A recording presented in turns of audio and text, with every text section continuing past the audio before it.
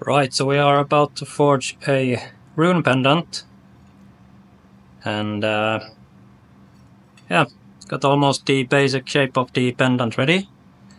Then I also gonna forge a loop for it.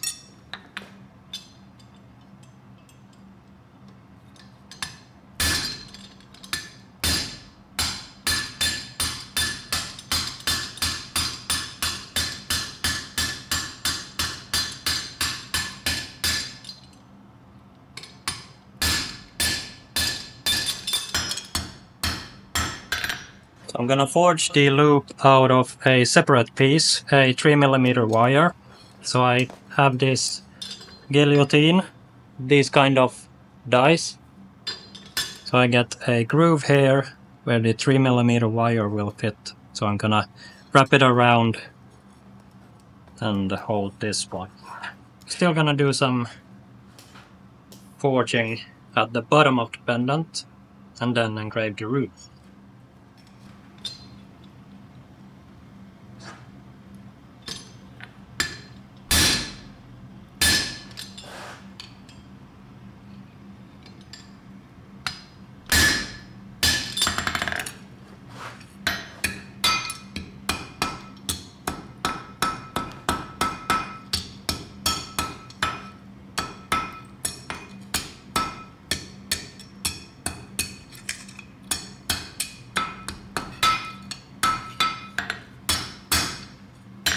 Like this. As we can see, got it a little bit off, so I will need to adjust that one. I want it to be straight line there in the middle.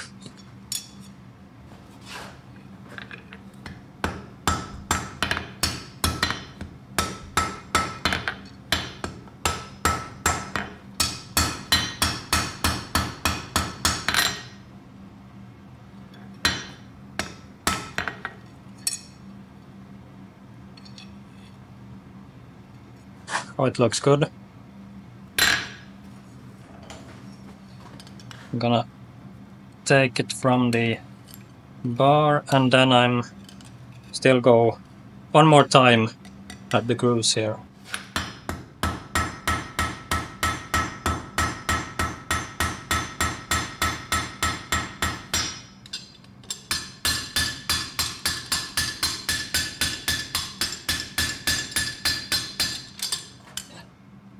Something like that.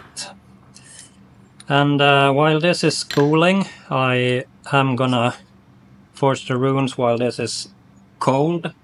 So while this is cooling down, I will forge the loop. So I'm gonna take this 3mm wire here and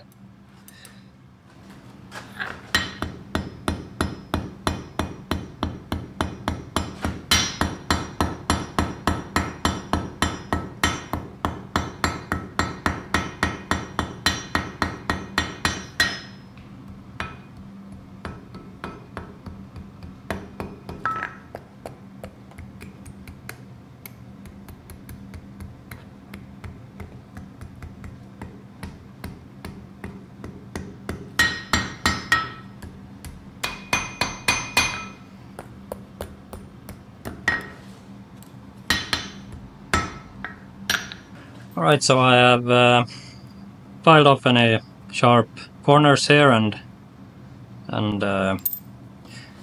made it into the final shape. So it's time to make the rune on here, and I'm gonna draw some lines to help me out. Something like that. Now I'm just gonna take some chisels and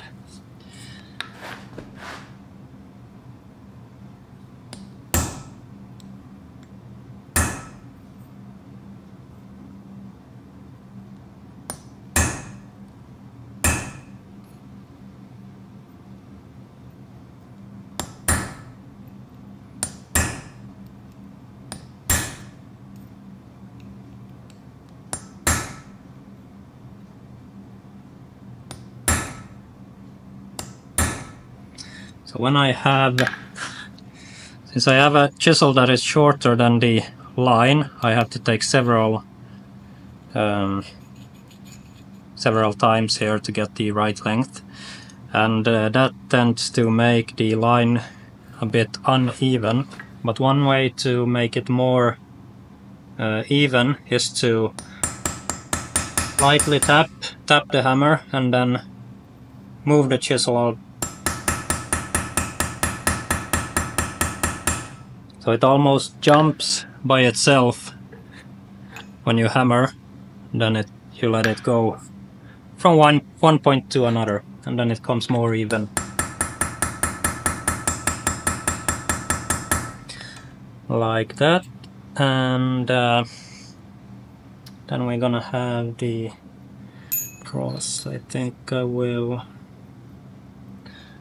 should have a chisel that is something in between these.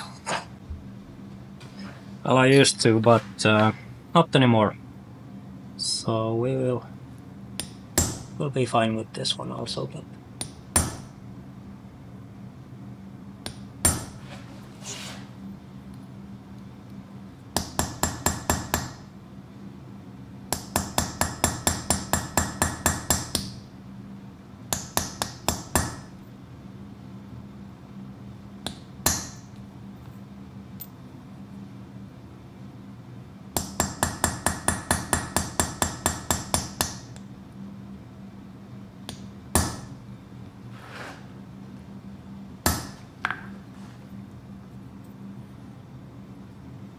that was only that line. One can take with the longer chisel again.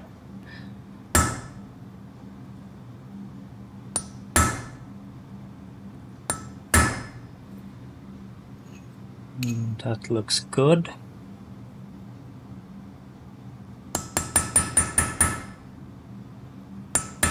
And since I'm not cutting away any material with these chisels, it's just pushing the material around here.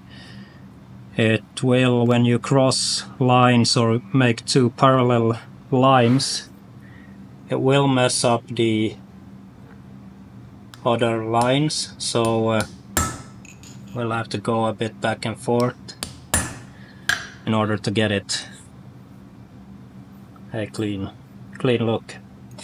So I'm gonna make the cross here and want to get it in the right angle. Looks good. And a little bit longer.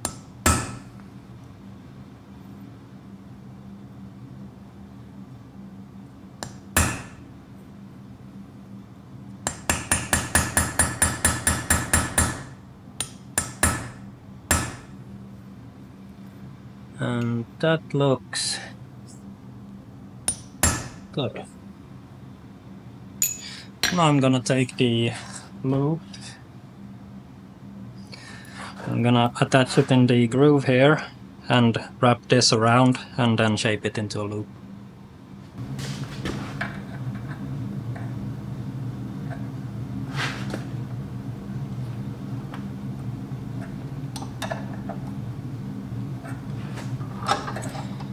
And now I'm gonna cut this off. I know that a 3 centimeter is usually a good size for the loop.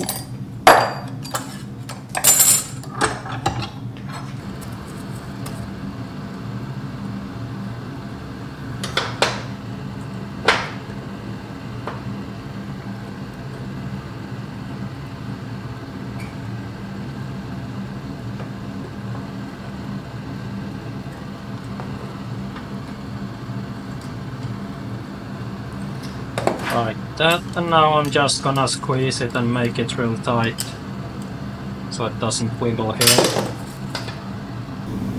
And this is what the finished pendant looked like.